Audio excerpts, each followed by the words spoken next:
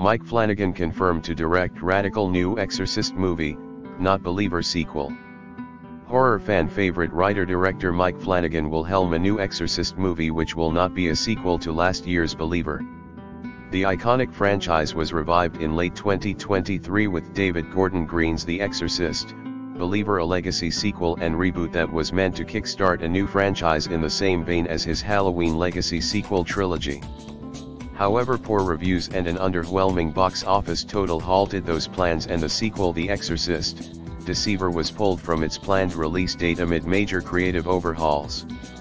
Now Blumhouse confirms Flanagan will direct what is being called a radical new take on the Exorcist franchise.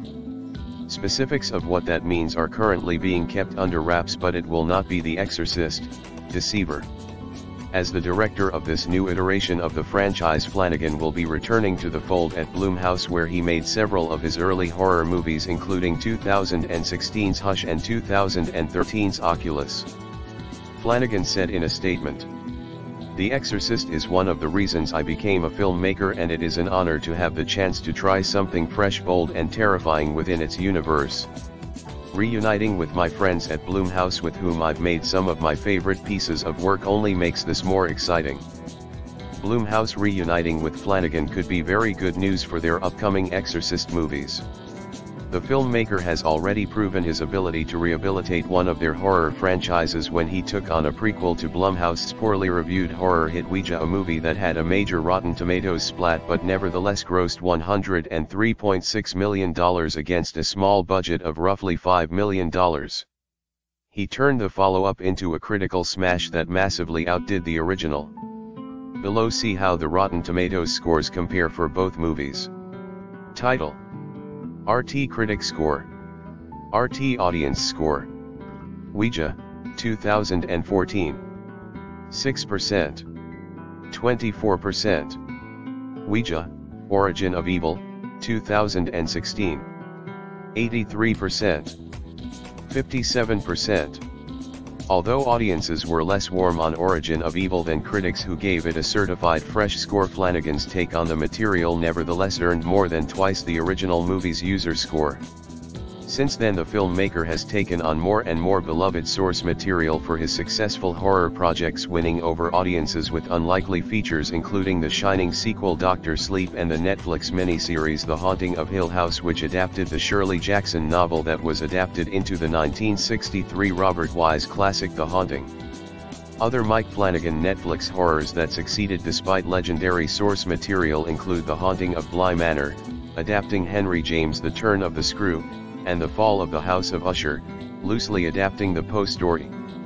With this proven track record of handling classic horror properties with care, Flanagan may be the perfect filmmaker to tackle The Exorcist. It remains to be seen if audiences respond to the new movie in the same way as some of his previous well-received projects, but his name being attached could quite easily help clear any negative reactions stirred up by Believer. Source: THR. The Exorcist is a supernatural horror film based on the novel released in 1971 and was directed by William Friedkin.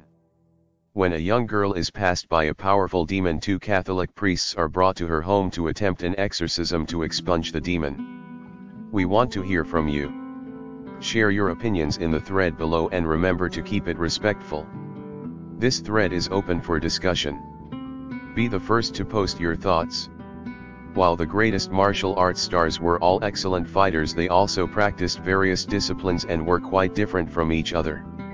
Denzel Washington's upcoming movie may fall victim to a career trend that has seen three of the star's earlier outings underperform at the box office. Colin Creevey was important in the Harry Potter books, but he never returned to the film series following his only appearance in Chamber of Secrets.